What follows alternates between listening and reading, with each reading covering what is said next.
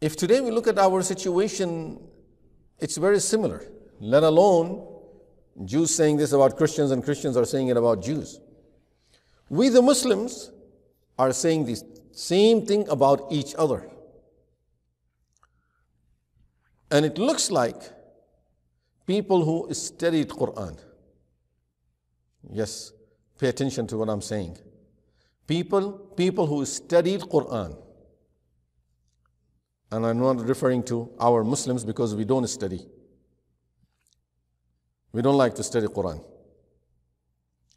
But people who study the Qur'an, knowing that it's a true book of Allah, and whatever is in this book is true, and therefore they use the message of the Qur'an to understand us and to understand what is to happen in future, to understand the realities of things in life. When they saw that this is what destroys religions, that you make the people of religion keep on attacking each other and calling each other's Kafir. And we have that group today, according to whom everyone in the world is Kafir. The only Muslims are few people there in one country or maybe.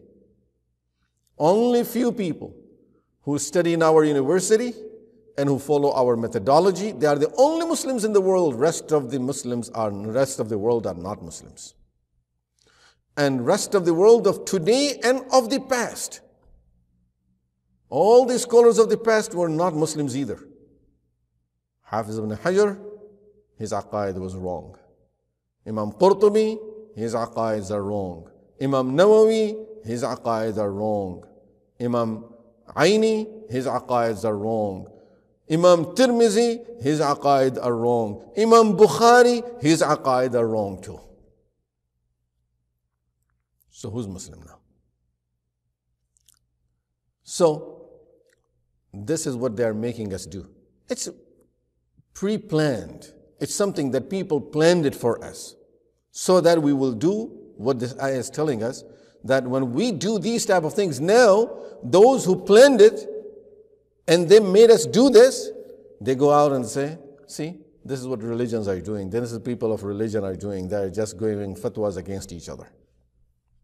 So these religions are baseless. فَاللَّهُ يَحْكُمُ بَيْنَهُمْ يَوْمَ الْقِيَامَةِ فِيمَا كَانُوا فِيهِ يَخْتَلِفُونَ. Allah will decide between them on the day of Qiyamah in the matters where they used to differ about.